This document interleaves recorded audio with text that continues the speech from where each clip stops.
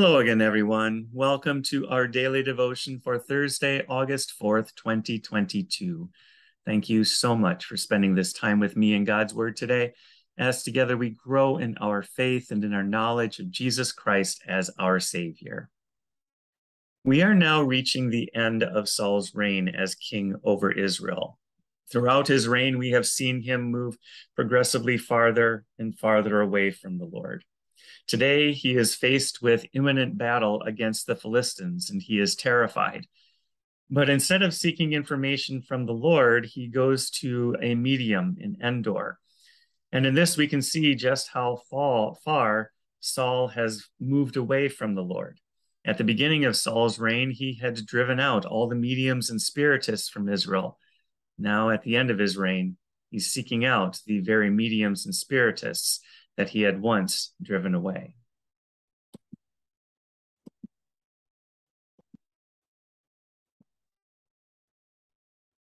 At that time, the Philistines gathered their military units into one army to fight against Israel. So Achish said to David, "You know, of course, that you and your men must march out in the army with me." David replied to Achish, "Good. You will find out what your servant can do." So Achish said to David, "Very well. I will appoint you as my permanent bodyguard." By this time, Samuel had died.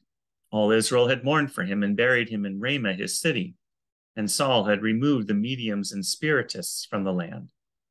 The Philistines gathered and camped at Shunem. So Saul gathered all Israel, and they camped at Gilboa. When Saul saw the Philistine camp, he was afraid, and his heart pounded. He inquired of the Lord, but the Lord did not answer him in dreams or by the Urim or by the prophets. Saul then said to his servants, "Find me a woman who is a medium, so I can go and consult her." His servants replied, "There is a woman at Endor who is a medium." Saul disguised himself by putting on different clothes and set out with two of his men. They came to the woman at night, and Saul said, "Consult a spirit for me. Bring up for me the one I tell you." But the woman said to him, "You surely know what Saul has done, how he has cut off the mediums and spiritists from the land. Why are you setting a trap for me to get me killed?" Then Saul swore to her by the Lord, "As surely as the Lord lives, no punishment will come to you from this." "Who is it that you want me to bring up for you?" the woman asked. "Bring up Samuel for me," he answered. When the woman saw Samuel, she screamed. And then she asked Saul, "Why did you deceive me? You are Saul." The king said to her, "Don't be afraid. What do you see?" "I see a spirit form coming up out of the earth," the woman answered. Then Saul asked her, "What does he look like?" "An old man is coming up," she replied. "He's wearing a robe." Then Saul knew that it was Samuel, and he knelt low with his face to the ground and paid homage. "Why have you disturbed me by bringing me up?" Samuel asked Saul. "I'm in serious trouble," replied Saul. "The Philistines are fighting against me, and God has turned away from me. He doesn't answer me anymore, either through the prophets or in dreams. So I've called on you to tell me what I should do." Samuel answered, "Since the Lord has turned away from you and has become your enemy, why are you asking me? The Lord has done exactly what he said through me. The Lord has torn the kingship out of your hand and given it to your neighbor David. You did not obey the Lord, did not carry out his burning anger against Amalek. Therefore, the Lord has done this to you today. The Lord will also hand Israel over to the Philistines along with you. Tomorrow, you and your sons will be with me, and the Lord will hand Israel's army over to the Philistines." Immediately, Saul fell flat on the ground. He was terrified by Samuel's words and was also weak because he had not eaten anything all day and all night. The woman came over to Saul, and she saw that he was terrified and said to him, "Look, your servant has obeyed you. I took my life in my hands and did what you told me to do. Now please listen to your servant. Let me set some food in front of you. Eat, and it will give you strength so you can go on your way." He refused, saying, "I won't eat." But when his servants and the woman urged him, he listened to them. He got up off the ground and sat on the bed. The woman had a fattened calf at her house, and she quickly slaughtered it. She also took flour, kneaded it, and baked unleavened bread. She served it to Saul and his servants, and they ate. Afterward, they got up and left that night.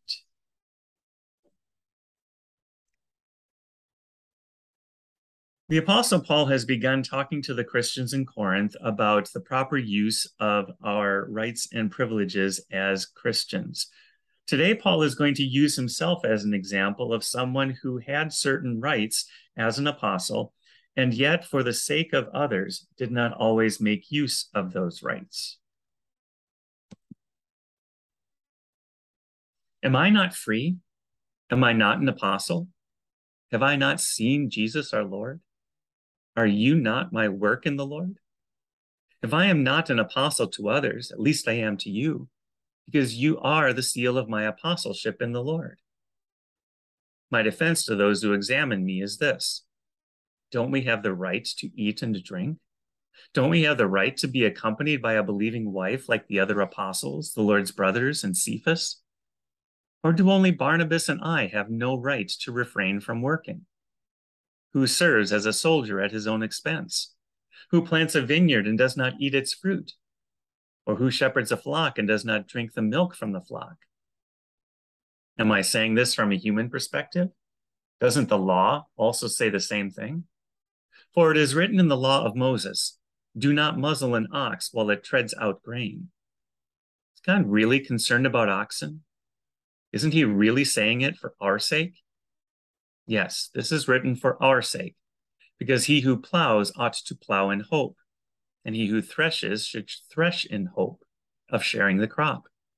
If we have sown spiritual things for you, is it too much if we reap material benefits from you? If others have this right to receive benefits from you, don't we even more? Nevertheless, we have not made use of this right. Instead, we endure everything so that we will not hinder the gospel of Christ. Don't you know that those who perform the temple services eat the food from the temple, and those who serve at the altar share in the offerings of the altar?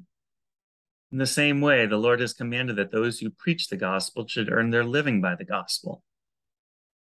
For my part, I have used none of these rights, nor have I written these things that they may be applied in my case. For it would be better for me to die than for anyone to deprive me of my boast. For if I preach the gospel, I have no reason to boast, because I am compelled to preach. And woe to me if I do not preach the gospel. For if I do this willingly, I have a reward. But if unwillingly, I am entrusted with a commission. What then is my reward?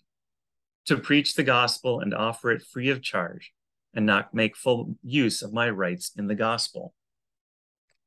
Although I am free from all and not anyone's slave, I have made myself a slave to everyone in order to win more people. To the Jews, I became like a Jew to win Jews. To those under the law, like one under the law, though I myself am not under the law, to win those under the law. To those who are without the law, like one without the law, though I am not without God's law, but under the law of Christ, to win those without the law. To the weak, I became weak in order to win the weak. I have become all things to all people, so that I may, by every possible means, save some. Now I do all this because of the gospel, so that I may share in the blessings. Don't you know that the runners in the stadium all race, but only one receives the prize? Run in such a way to win the prize.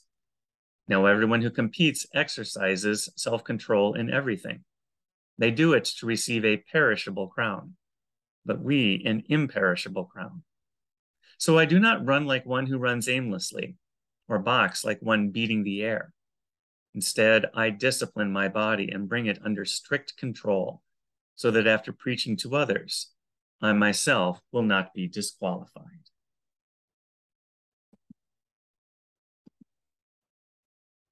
And now the Lord bless you and keep you.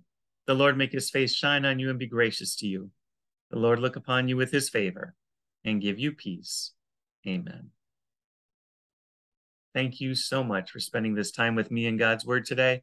May the Lord richly bless your day. And I look forward to seeing you again tomorrow.